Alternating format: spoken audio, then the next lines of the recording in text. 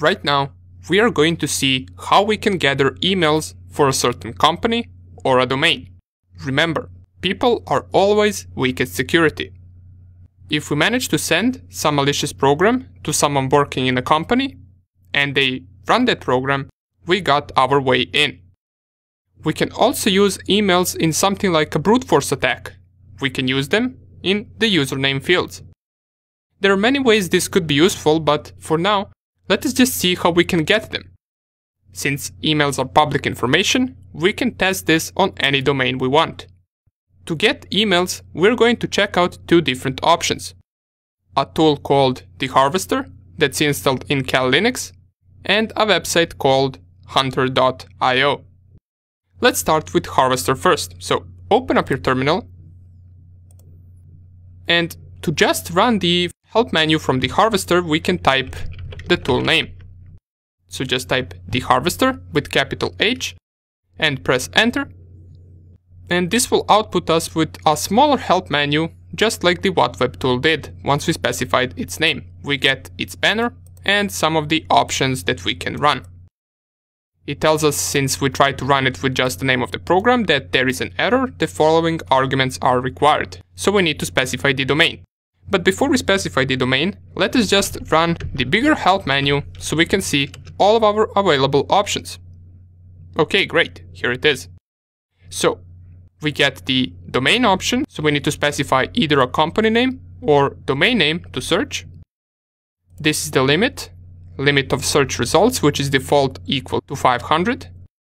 And all these other options are not really of interest to us besides this last source option. And this last source option we specify with -b, and we specify where we want to search for emails. Now we can either specify one of these.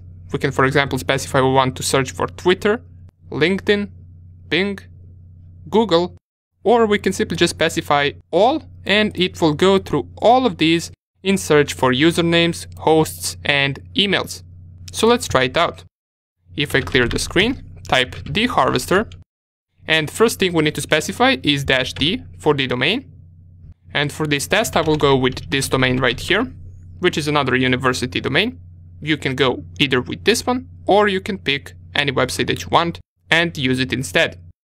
So if I specify the Harvester -d, then the domain name, the next option that I want to specify is -b, and remember, -b option is the source, so where we want to search for the emails, host names, and usernames. And let us for the first try specify all. And the last option is -l, which is the limit that is set by default to be 500, so we can either specify more than that or less than that, or we can simply just not specify -l at all, and it will just by default scan 500 results. So if we leave it just like this, and I press here enter, the running of this command will take some time. It will search for different results, it will search for host names, it will search for usernames, and it will also search for emails. As we can see down here, it says searching 300 results, and this will go up to 500 since we are using the default -l option, which is 500 results. And it seems that we already got some users found. Here are some of the names, as well as what do they do. So this is already some result for us. Let's just wait for all of this to finish, and then we will go through all of the results that we managed to gather. Okay, so it has finished. Let us check out what we got as an output. So it searched through a bunch of different platforms, as we can see, LinkedIn, VirusTotal, Yahoo, Twitter, but it didn't manage to find any results for these platforms. The only thing we got is these users right here. But this is not what we looked for. We wanted to find some email addresses or perhaps some usernames. There is one thing with this Harvester tool. From my personal experience, this tool doesn't always work. There are days when it gives amazing result, but there are days when it doesn't find any emails or any hosts, just like it did in this case. As it says, failed to detect a valid IP address from this domain name. We also didn't get any emails. And I'm talking about scanning this same domain just on 2 different days. That's why it is always good to in case you don't get any results for this tool right now, to scan it multiple times. So if I scan it once again, and instead of -B all, I will select -B and scan only from Google to see if I get any different results. And if we still don't manage to get any results, just try the same command either later or tomorrow, and I guarantee you it will usually give you a different result. As we can see, we didn't manage to find anything with this tool. That's why we got a second option, and that second option is a website, hunter.io. So let's go and visit that website, open up your Firefox, and in the search bar up here, type hunter.io. It will automatically lead you to this website, and we can see right here we got this search bar where we specify a company domain and we click on find email addresses. But on this website you must first create an account, and you either have a free account or a paid account. Technically you can even search without creating an account, but it will only show you first 5 results and they will be half blurred.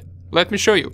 If I go here and type the same domain name that we used for Harvester, and let me just enlarge this a little bit so you can see in greater detail, and I click on find email addresses, it will show me first 5 results and they will all be blurred. Now you can technically try to figure out what these email addresses are, but they will be blurred nonetheless.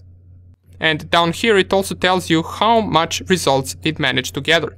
It managed to gather 315 more results besides these 5 emails, and those results will be available if you get a paid account. With free account, however, let me show you how free account looks like. If I go in sign in, and I sign into my account, for you just go and create an account right here and sign in into your free account. Once you create an account, you should be able to have about 50 searches per month with the free account, as it says right here. So we got 0 out of 50, and these monthly requests reset in about 1 month. And as I mentioned, even with free account you also don't get all the results outputted, but at least the emails that it gives you are not blurred. Let's test it out.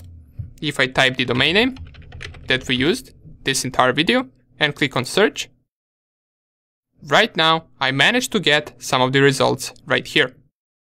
So I get up to 10 results with its email addresses and with their names. So we got the name and we also got the email addresses. We get right here which pattern it used to find email addresses, and all of these email addresses are also split into different sections.